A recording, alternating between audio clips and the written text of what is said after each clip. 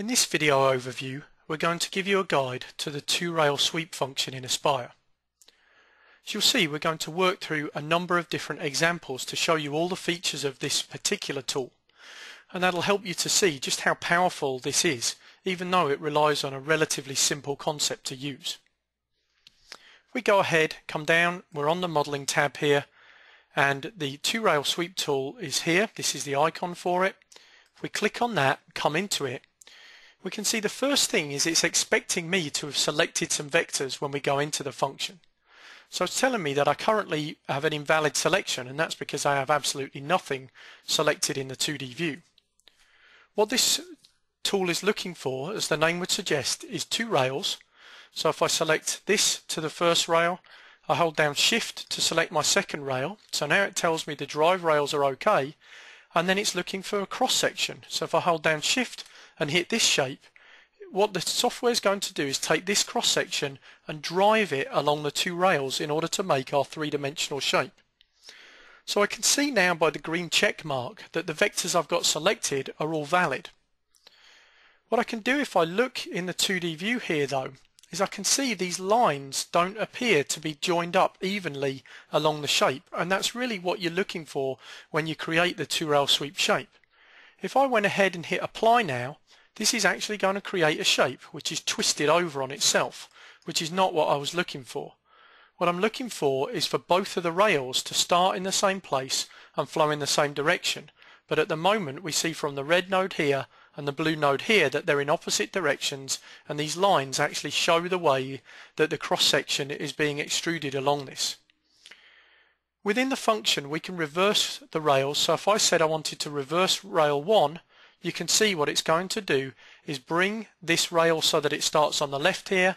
Now I get a nice even distribution of the cross section along the shape, and we can see we get a much cleaner shape and the shape that I was looking for down in the 3D view there.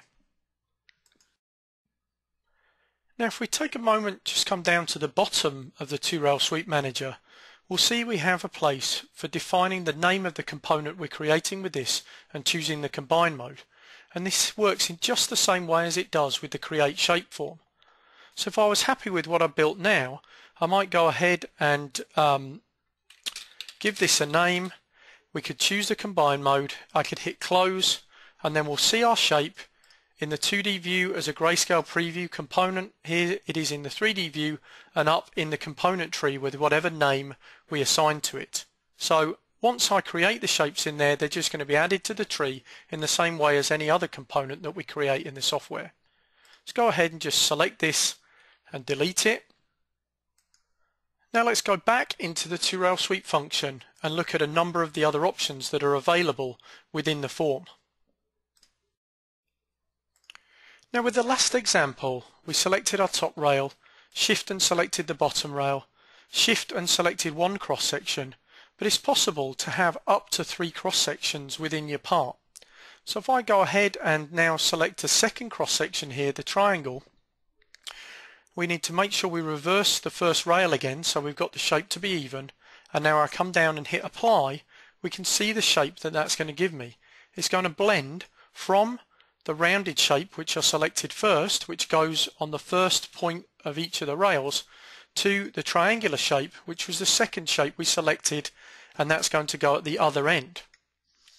Now it's even possible for me to go ahead and select 3 cross sections for any single two-rail sweep. So if I just click now off this, it's going to ask me if I want to keep the current two-rail sweep. I'm going to say no. I'm going to reselect my vectors, but now I'm going to select 3 cross sections, again holding Shift down while I do that, and if we hit apply, now we can see that I've got a shape that goes from the rounded profile, in the middle it's becoming the triangular profile, and then it's going back to the rounded profile at the other end. And that's all based on these cross sections and the shape of the rails that I have selected. Let's look at some of the other options available within the form. In a minute we're going to come back and show you some options that use connect rail nodes and scale cross section with width. We can with this shape either cap the start. If we check that, you'll see it just takes the end cross section and rolls it down and caps the end there with the same cross section down to the modeling plane. And you can also cap the end of the shape, as we can see there, and do one or the other depending which of those options you have checked. Another option we can show you using the shapes we've got selected here is the option to blend smoothly or blend linearly. You can see at the moment there's quite a smooth blend between these three shapes.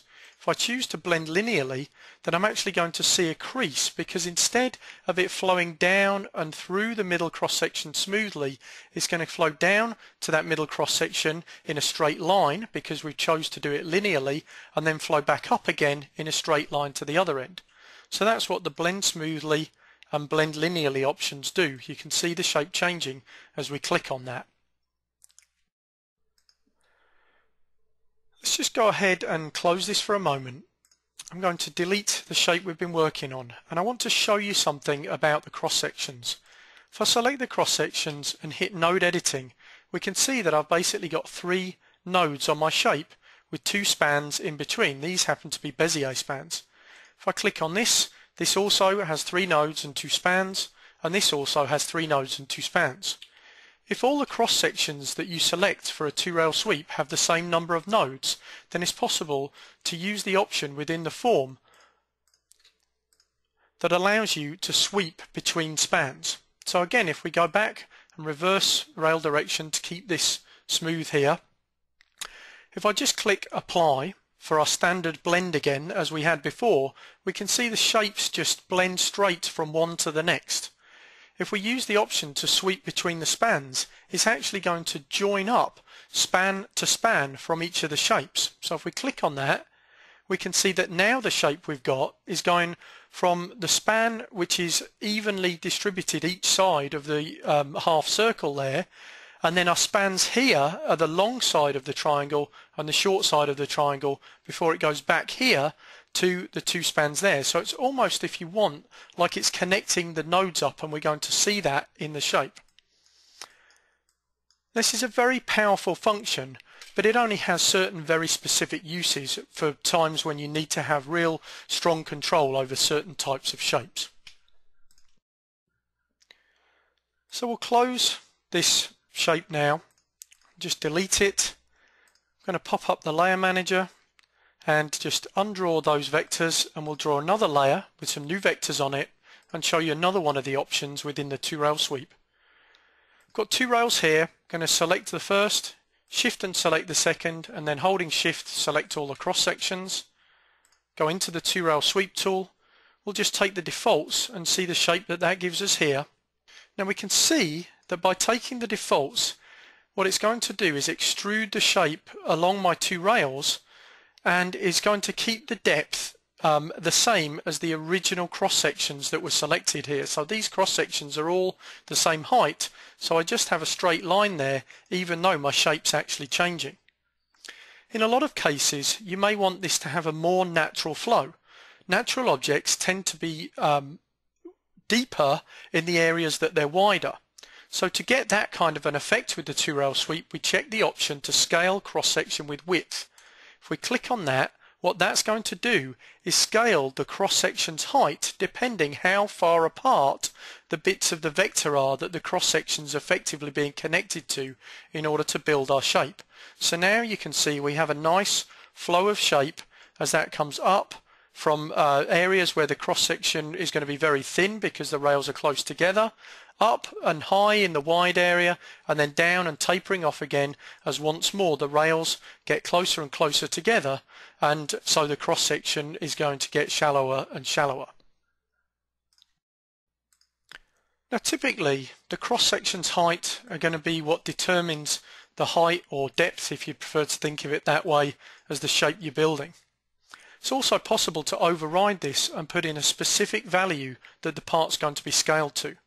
So that'll still respect the other parameters we've selected, but for instance I could come in here, check the option to scale to exact height, and if I wanted this shape to be exactly ½ an inch high, we can go ahead, hit apply. It's going to create the same shape, but it's going to scale it up or down to be that specific height that we've entered in the box there.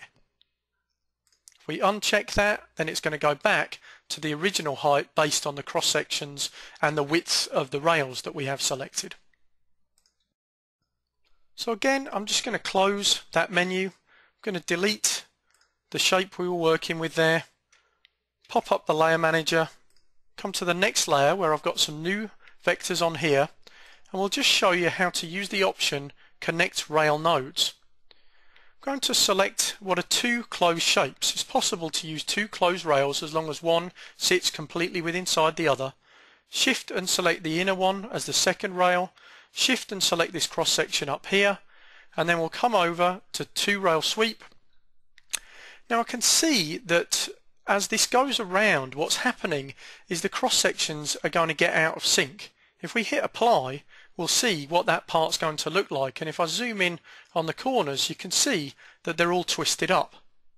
The reason that that happens is that the inner rail is shorter than the outer rail, and it's a little bit like two cars racing around a track. The outer one would have to go faster than the inner one for them both to arrive back at the same place at the same time.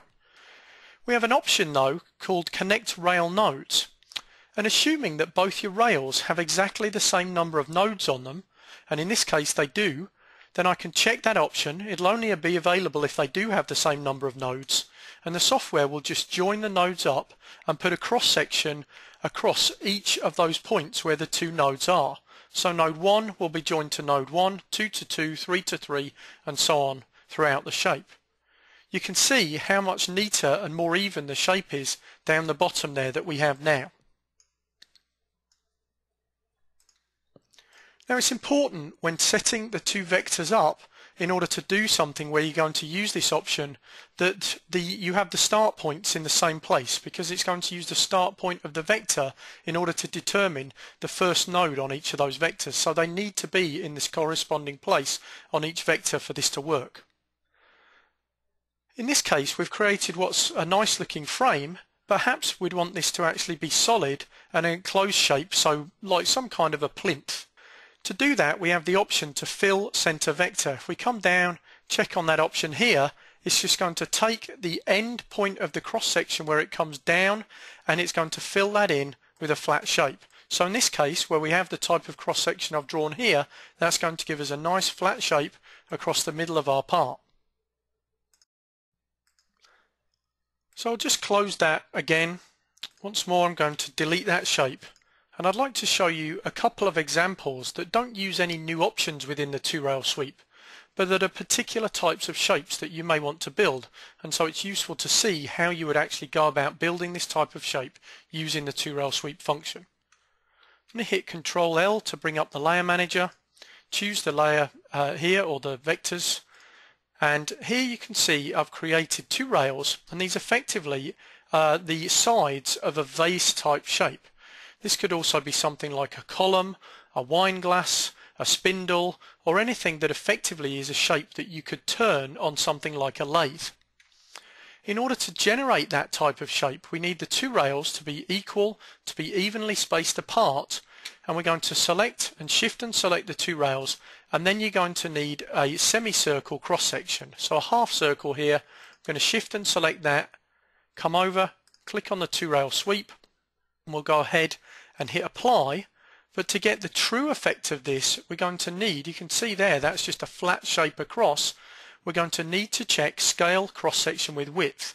When I click on that, it's going to scale the part so that as it gets wider, it gets deeper, as it gets closer together, it gets shallower, and that's going to give me the same effect as if I was creating half a turned shape, as you can see here. So we'll just close that, delete it, and the other specialist shape I'd like to show you is a spun style shape. So again, I'm just going to get some new vectors here. Here you can see I have two circles, I have a cross section. I'm going to select my outer circle, shift and select my inner circle, shift and select the cross section, go into the two rail sweep, make sure I've got my cross sections nice and evenly distributed throughout the two rails. Go ahead and hit apply, and you can see that this is going to effectively be like taking that cross section and spinning it around in a circle.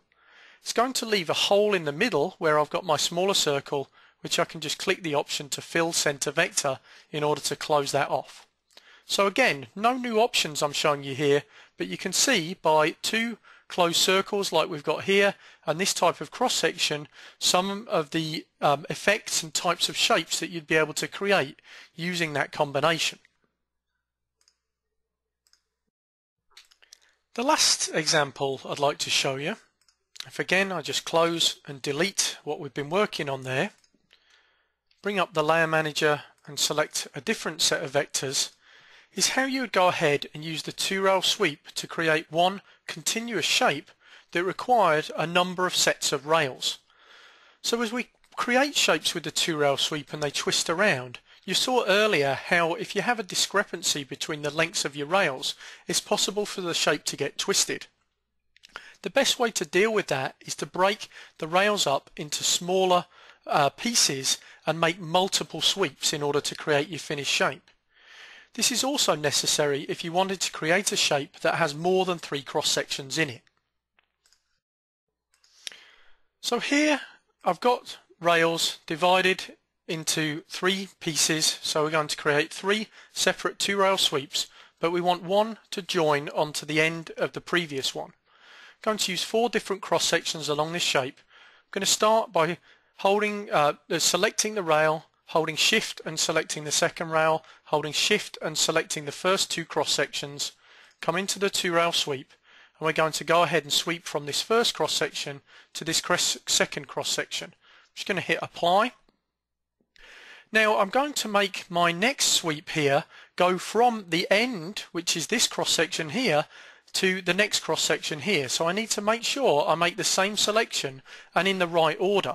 So I first selected the outer rail here, so when I select my next set of rails I need to make sure that I follow that round and still select the outer rail. So if I click on that, the software is going to ask me if I want to keep the current two-rail sweep. I'm going to say yes because I would like to keep it and add to it. It will select that vector, I shift and select my inner rail, and then I'm going to go from the cross section that was the end of this shape, so we'll click on this one in order to hold shift and go to the cross section here. So if we go ahead, we're going to combine this with the current shape. I'm going to choose merge in case there's any overlap with the ends of those shapes there, and we can see that being swept around and going from that cross section into the next cross section that we've got selected there. Again, if I want to carry that on, I'm going to click on my next rail. I'm going to say yes, I want to keep the current sweep. I'm going to shift and select the inner rail, shift and select the end point of the last shape we created, and shift and select the last cross section we've got there. Once again, I'm going to combine with the current shape. I'm going to hit apply, and all these are being built into a single component because I keep creating them, combining them with the current shape. So you can see how this would allow you to create very complex, interesting and organic shapes using the two-rail sweep function. One last note on this is that just like the create shape function, it's possible to stay within the menu here and create multiple components. Here we just created a single component, but if I wanted to, I could click on the button to start new component, and each time I did that I'd have the opportunity to enter a new name, and whatever selections I made for the rails and cross sections would be converted into a new component that would be added to the component tree. So that concludes this overview video on using the two-rail sweep function, and hopefully we've shown you that this is one of the most powerful modeling tools that Aspire has, and can really create everything from very simple straight extruded shapes all the way through to complex borders, and as you've seen at the end here, very unusual organic type shapes.